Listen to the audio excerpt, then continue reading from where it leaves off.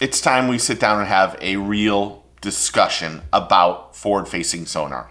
If you're new to the channel, I'm Steve Chapman of Get Your Fish On, and today it's all about, does forward-facing sonar help or hurt bass fishing?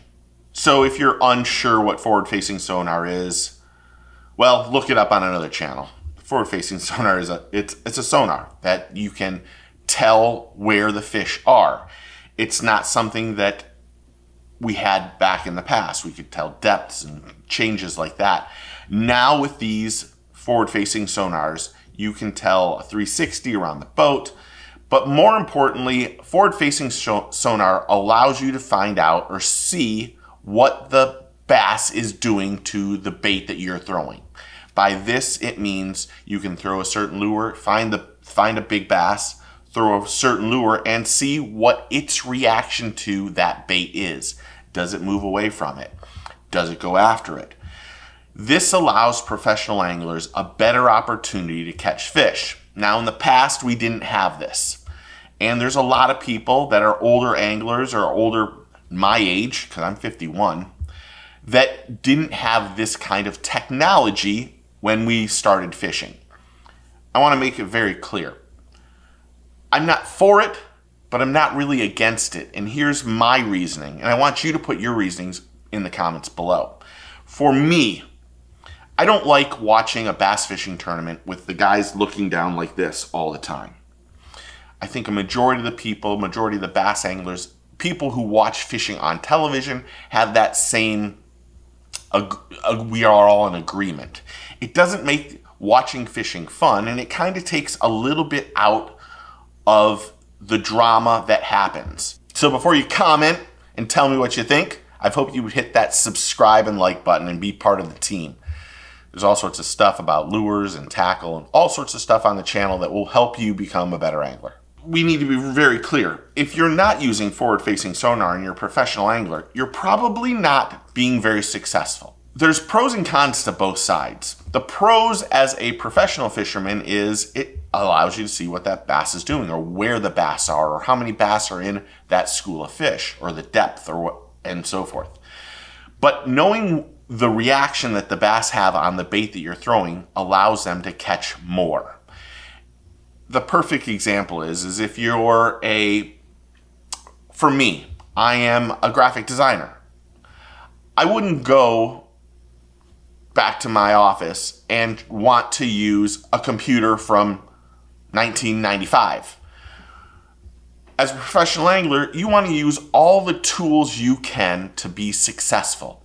And forward-facing sonar makes anglers successful. If you're very proficient at it and you know what you're looking for, you will find fish and you will catch them. Again, the con of that is it doesn't really make fishing fun. But is it here to stay? Yes. As much as it stinks. There's a lot of people that don't like forward-facing sonar, and I understand that. I agree with you in a lot of that, because I do think it takes the fun out of fishing. I think most people like seeing guys go out and find a school of fish by blind casting or knowing the water well enough. And forward-facing sonar kind of takes that out of their wheelhouse. You can go out and scan the whole pond, lake, and find stumps and other things where bass are hiding. It also helps when you start going up north, where you see smallmouth on rocks and stuff like that. Forward-facing sonar is really crucial for tournament anglers. It sucks when you're watching it on MLF or Bassmaster, but it's here to stay, unfortunately. I think if you're a weekend angler getting forward-facing sonar, if you can afford it, by all means, get it. Does it take away some of the skill and the learning process?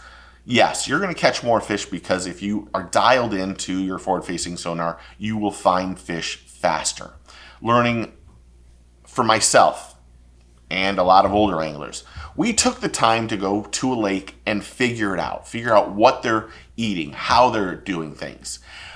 As a bank pond angler, I have a pond that I call the Topwater Johnny Pond. May you rest in peace. It took me 2 or 3 times to go fishing there to figure out what was going on. It wasn't that I was fishing wrong, but I needed to know what the fish were targeting, because you can go to a lot of places and throw a chatterbait or throw a swim bait or throw a worm, whatever it is, and catch fish. In this case, I needed to know where the deeper parts of it was. Having forward-facing sonar and that other technology allows anglers to go out there and learn the lake faster. But again, as a weekend warrior, might take the fun out of it. This topic has been scrutinized almost nonstop for the last several years. There are a lot of pros and there are a lot of cons to each one, but really, does it make bass fishing better for us? That's the question. That's what I want to know your answer to. For me, personally, I think that if I was a professional angler, I would have it on my boat. Unfortunately, as a bass fishing watcher and someone who loves to go on Bassmaster and keep up with all the pros and Major League Fishing, those guys that are dialed into forward-facing sonar are the ones that are doing well. Can you have the success that John Cox had for years? Yes, you can, by fishing shallow and doing stuff. But slowly and surely, the whole professional community is getting on board to forward-facing sonar. It is an exceptional tool that helps them catch more fish or catch bigger and better fish. And if you're out there trying to win money, it is crucial. Does it suck to watch a guy just look down consistently and only make certain casts?